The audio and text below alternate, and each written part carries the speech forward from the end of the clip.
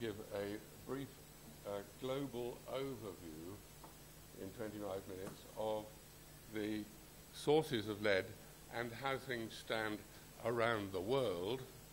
It's not as if it's not unambitious, and issues for wildlife, people and the environment, and efforts to reduce exposures and lessons, and what works and what doesn't work. I shall certainly learn a lot being with you here today. Over the last 24 hours, having flown over the entire African continent, I know how big it is, and I can just guess how complex the issues are compared with tiny old UK. Just to mention, because we don't know each other, forgive this, I've been involved in hunting and wildlife conservation all my working life, both domestically and internationally, and among them lead-related issues for over 45 years now. Things don't move fast. I was Chief Executive of the British Association for Shooting and Conservation for 25 years and a Senior Vice President of the Federation of European Hunting Associations for many of them.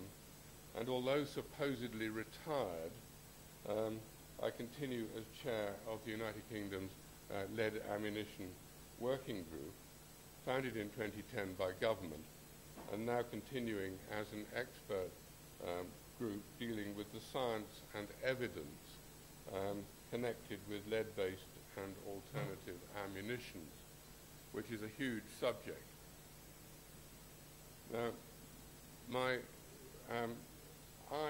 in my eyes, there are two ways that we can look at this problem.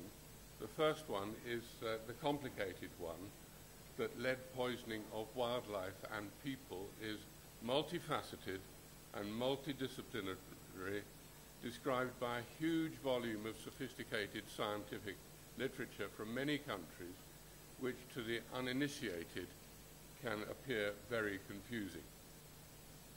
And the second is a very simple one.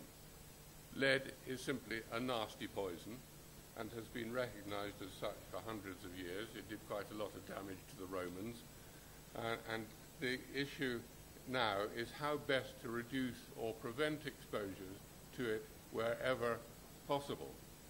And the learned academic gentleman I was sitting next to on the aeroplane last night was giving me a long lecture on the pollution of the Vaal River and various contaminants of water supply infrastructure in South Africa. Now, the science. Let's get the science out of the way first. The position on the science is that it's settled. But the evidence base is expanding all the time, not just about the generally accepted problems for wildlife and human health, but also in all sorts of other ways.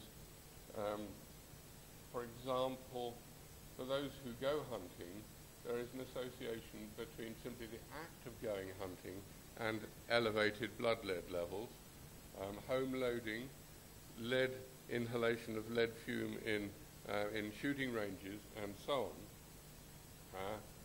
And even in Scandinavia, work on the dangers of feeding lead of game meat offcuts to your hunting dogs, which are very valuable to you. So wherever we're looking, wherever science is looking, it's finding a range of new problems. Looking at lead generally, there have been a number of big reviews, and since this is a wildlife conference, conservation symposium, the Convention on Migratory Species Ecological Review. I can give you the precise references to all these in the text if you want that afterwards, which identifies a variety of key industrial sources about which we'll hear more, which are now mostly controlled by law, regulation, and commercial good practice. Although in South Africa you're finding infrastructure problems, and in Canada too they've got infrastructure water supply problems, in America too, because the infrastructure's been there for a long time. So I refer in particular, for those of you who are particularly interested, in a special issue of the journal Ambio, which is a journal of the human environment, published this September in cooperation with the Swedish Swedish Academy of Sciences. They do Nobel Prizes and that sort of thing. And it covers many issues, but underlines that lead poisoning is now being reported in more and more wildlife species and places, and unexpected places as well. And as far as ammunition and fishing weights are concerned, explains the improved performance and utility of effective alternatives and substitutes, which are now much more effective than they were some years ago. So let's start by looking at the institutions, the institutional orchestra of high-level organizations. The World Health Organization is emphatic, and it points out that lead is a cumulative toxicant that affects multiple body systems and is particularly harmful to young children. And in the body, it's distributed in the blood to the brain, liver, kidney, and bones. And when it gets into the bone, it then gets released back into the blood during pregnancy and during lactation, and becomes a source of exposure to the developing fetus and the newborn. Press the wrong button. There is no known safe level of lead exposure, unlike many other contaminants. If you have a little bit, it does you a little bit of harm. And lead exposure is preventable. So how big is this problem? We're talking about lead as a whole. As far as the Institute of Health and Metrics and Evaluation, which is used by the World Health Organization, they estimated in 2016 that lead exposure accounted for 540,000 deaths, the highest burdens in low and middle income countries, because infrastructure investment and so on is probably weakest there, and enforcement. 63.8% of the global burden of developmental intellectual disability. You can ignore the word idiopathic, I'll explain it later. 3% of the global burden of heart disease, and 3.1% of the global burden of stroke. That's not small fish. So, looking at it from the environmental point of view, the United Nations Environment Programme, they derived their approach from the aspirations for a pollution-free planet and the pollution and health sustainable development goals, very high-level policy setting. And in 2017, the United Nations Environment Assembly in Nairobi recognized the need to address lead ammunition specifically as one aspect of the problem, and adopted a resolution acknowledging the problems caused by lead ammunition and the need for action. Now, ammunition lead is exceptional, and forgive me for stating the obvious. It's exceptional compared to the much larger scale uses of lead in industry and commerce, simply because its discharge into the environment as ammunition and projectiles and fragments after it's struck a target is unregulated and mostly irrecoverable, where it builds a toxic legacy. So it all started with the African Eurasian Migratory Waterbird Agreement with lead shot and waterfowl. And although it remains important, things have moved on since then. First addressed legislatively in North America in 1991, this was central to the negotiation of the African Eurasian Migratory Waterbird Agreement in the early 1990s.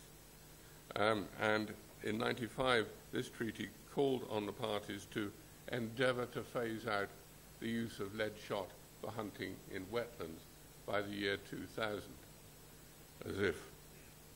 That date has turned out in hindsight to be optimistic, and a recent update is that the AEWA strategic plan for 2019 to 2027 includes the action that parties, of which South Africa is one, that have not already done so to phase out the use of lead shot in wetlands in accordance with AEWA action plan, and more detailed actions are identified in the revised action plan for Africa. And then things grew from there with the Convention on Migratory Species, because this included the threats generally to human and wild, human health risks following the Peregrine Fund conference in 2008. That was an American conference, and some of you here may have been there, I don't know. The Convention on Migratory Species reflected this and expanded the AEWA ambition by calling on parties to phase out the use of lead ammunition across all habitats, wetland and terrestrial. And this reflected CMS's wider taxonomic scope, the need to eliminate poisoning of large raptors rising from the use of lead bullets, and acknowledging that lead ammunition poses a risk to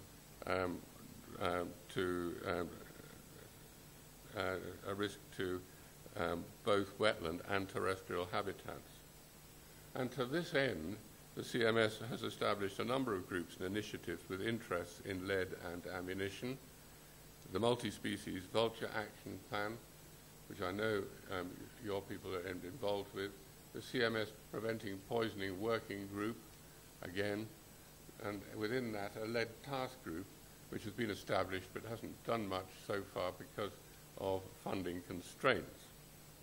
And in passing, I just mention also the Convention on Biological Diversity, because the CBD adopted what was technically known as the Addis Ababa Principles and Guidelines for Sustainable Use of Biodiversity, which provided a high-level framework for no use of the components of wildlife must lead to the decline of biodiversity and a need to minimize adverse environmental impacts. And whilst I'm just finishing off on these institutions, of course, the International Olympic Committee has shooting events, and the continued use of lead shot for Olympic skeet and trap disciplines, despite the Olympic Charter on Environmental Concern, recognition of CBD and partnerships with UNEP is going absolutely nowhere. And I think that is starting to attract attention, because the target shooters have to own this problem as well. So where have we got to so far? The WHO, the United Nations agencies, and numerous treaty bodies all emphasize the need and the scale of the health and environmental problems caused by lead. These agencies, and national ones too, are emphasizing the importance of reducing all exposures, including the last great unregulated ones, not least of which is ammunition and fishing weights. Let's now turn to the workers and look at the main biogeographic regions in very simple outline and find out what's happening. Now, as far as I start in Southern Africa, you understand much better than I do, a stranger like me possibly can, that South Africa is such a big country with a unique set of issues. But I know by reputation that this is where greatest attention has been paid to lead outside North America and Europe, with lively strands of engagement with energetic wildlife NGOs, academics, and also hunting communities. And the highlights, though risks will inevitably run much wider, are what you have been discussing probably in the last couple of days, are focused on vultures. And we've heard recently about the setting up of vulture-safe zones, and I understand that real progress has been made in cooperation with hunters and large game in some areas. And I have had my attention drawn to the declines in the Nile crocodile, their exposure to lead after intake of lead fishing weights during gastrolith ingestion, and that's being associated with consequences for their egg development and hatchling health. And I include these rather obvious statements in front of this audience without batting an eyelid, because this paper is being read by a lot of people who don't know anything about Southern Africa, so it's included in there. So let's skip up to across the ocean to North America and Canada.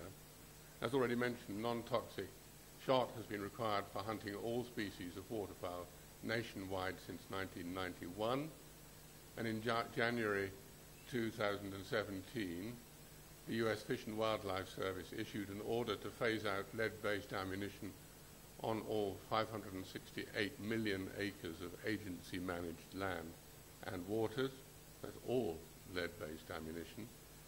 And with his inimitable style, Donald Trump in March immediately issued a counter-order overturning it to expand access for outdoor enthusiasts and also make sure the community's voice is heard. I wasn't quite sure what the community was whose voice was being heard, but I think it was probably something quite close to his constituency.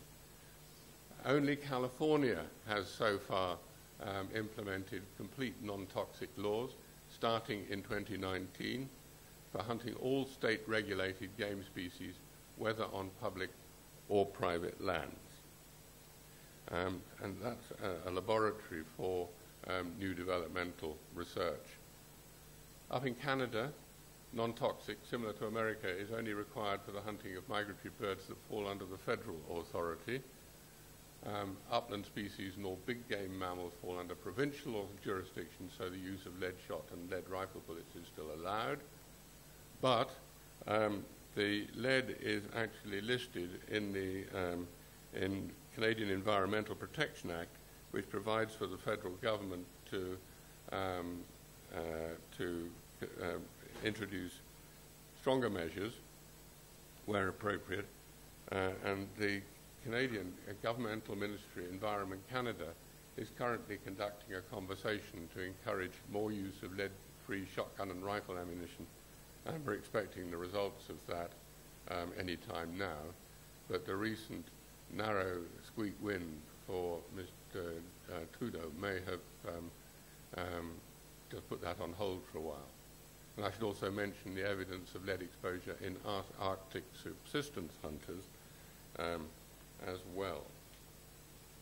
Now in South America is really interesting because looking south, there's been a paper published quite recently in July this year, which has described the lead levels and the isotopic fingerprints of 315 free-ranging animals belonging to 18 wild game species in 4 remote areas of the Peruvian Amazon, which provided a comprehensive picture of anthropogenic lead pollution in tropical rainforests. And here you see you've got other exposures, because they concluded that hunting ammunition is probably the main source of lead in wildlife, even in these remote, very remote places, with oil-related pollution as a major source of contaminant lead where oil is extracted.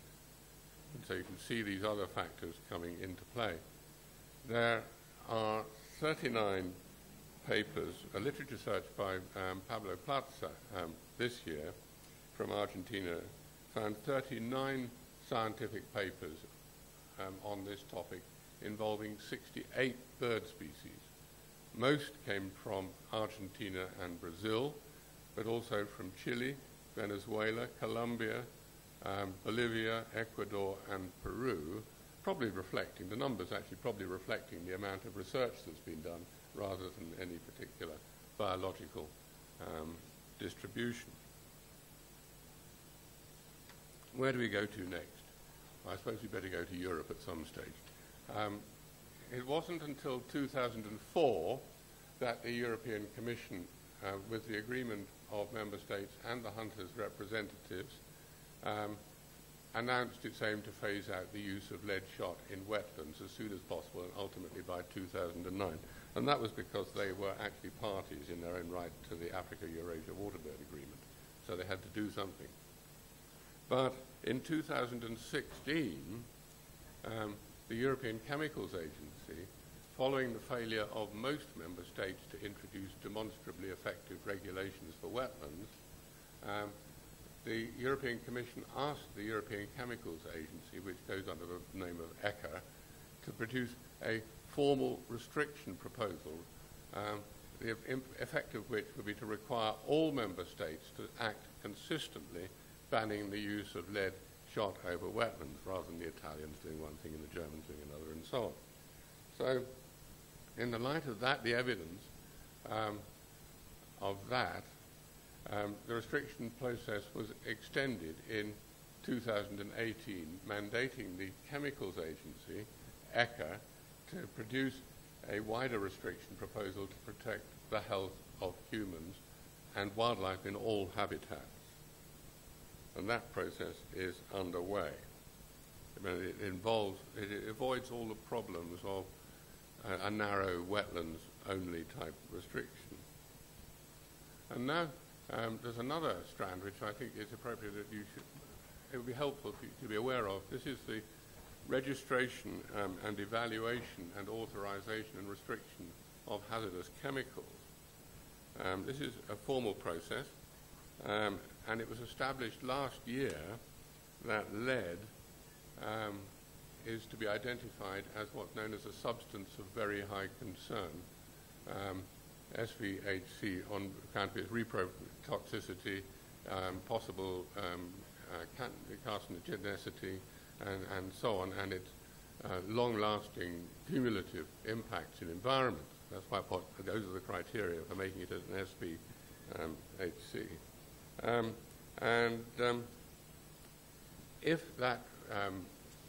If lead actually makes it onto the authorization list, which is the next level, it will almost certainly inevitably result in regulatory move to ban non-lead ammunition as a whole, because you can't use an authorized substance in products going onto the market if there are alternatives. Can't do it. So that is fairly fundamental. It'll take time, but that process is underway, and I mentioned it for completeness. And then,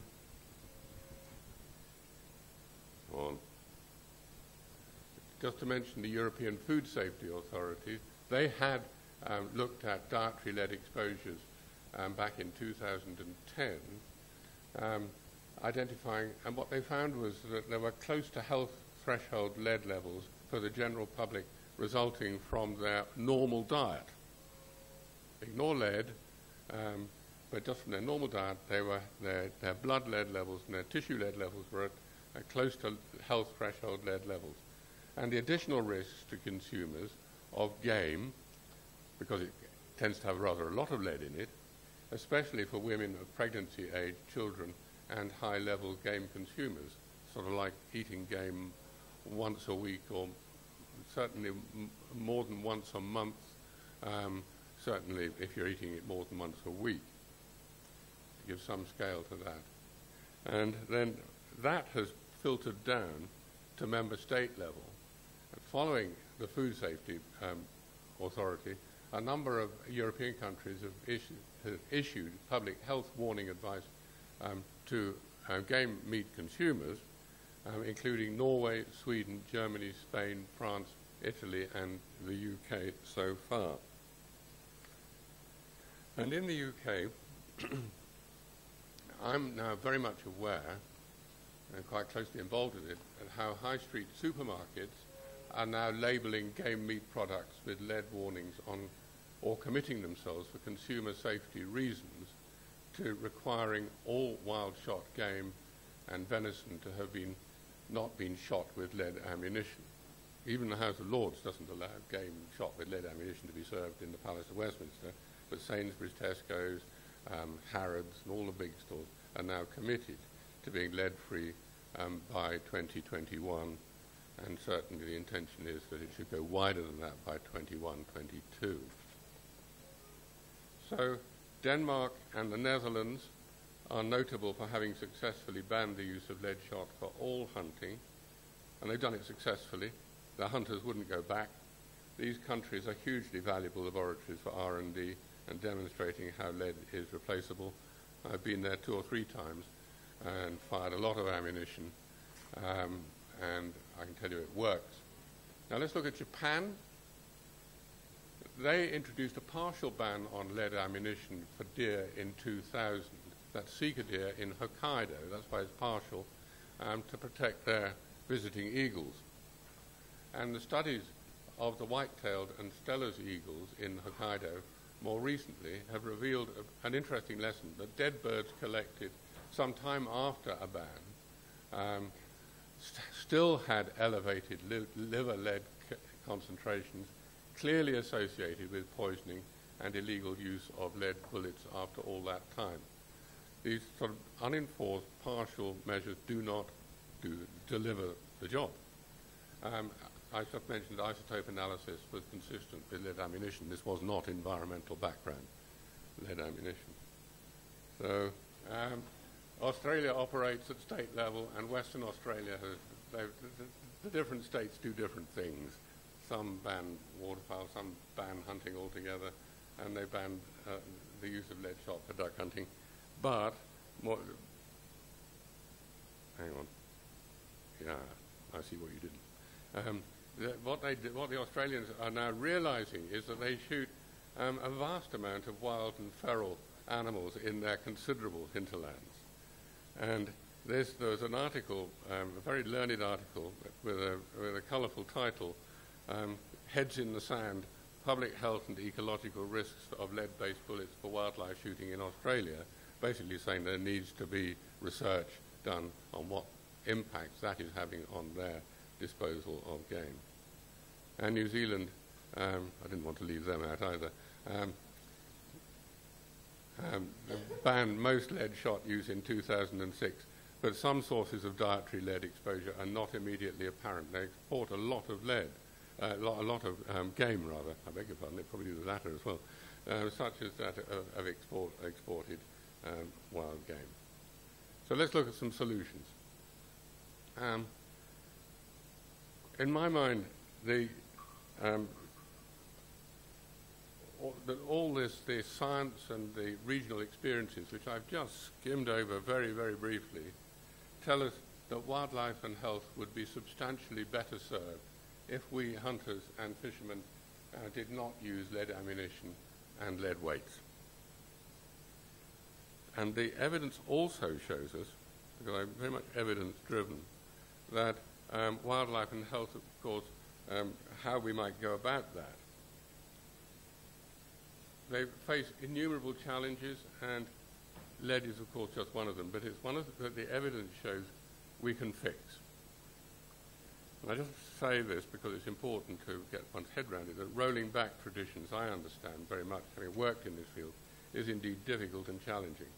But if we care about wildlife and health, it needs to be done. So let's unpack it a bit.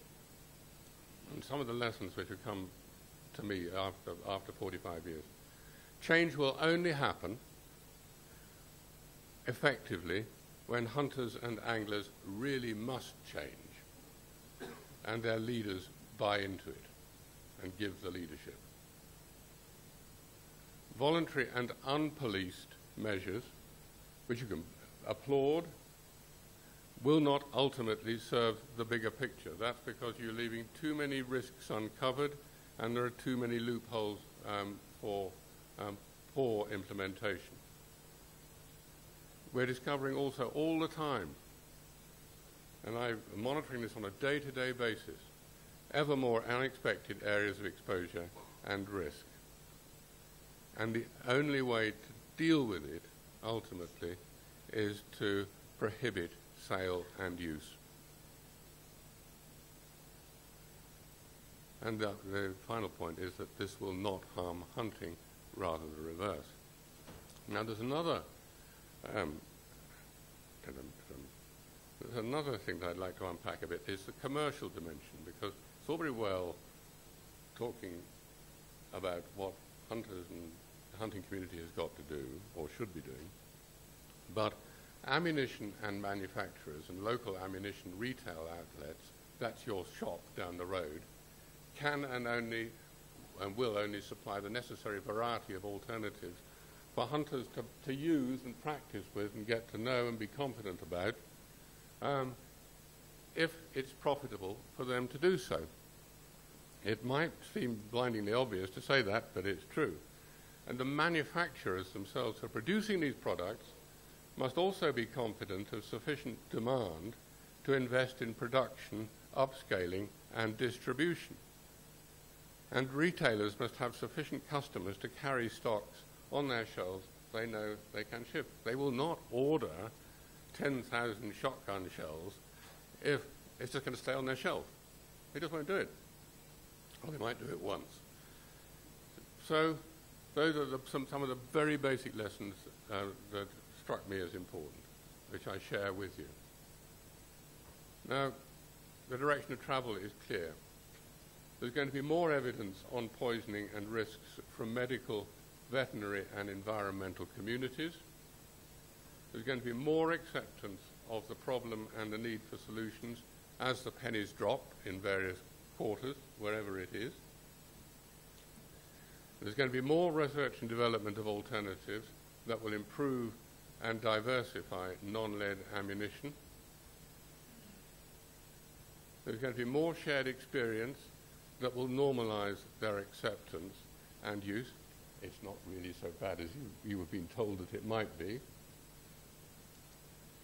And if we can get there in the end, and I say this as somebody who's worked in this field, there will be more secure and sustainable hunting, which has a value. There will be more jobs and economy securely based on ethically practiced hunting and tourism, taking away an issue that anti-hunters can rail against. Game meat products and markets, however they're distributed to their consumers, will be strengthened by being lead-free. And raptor and vulture conservation will be improved, perhaps the most important thing for a lot of people here.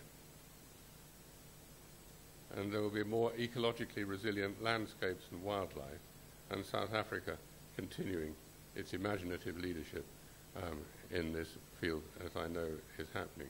So thank you for listening, and my thanks to all of those who've helped me put this together, and for Franny Dutoit for getting me here on time wherever you are. Thank you very much.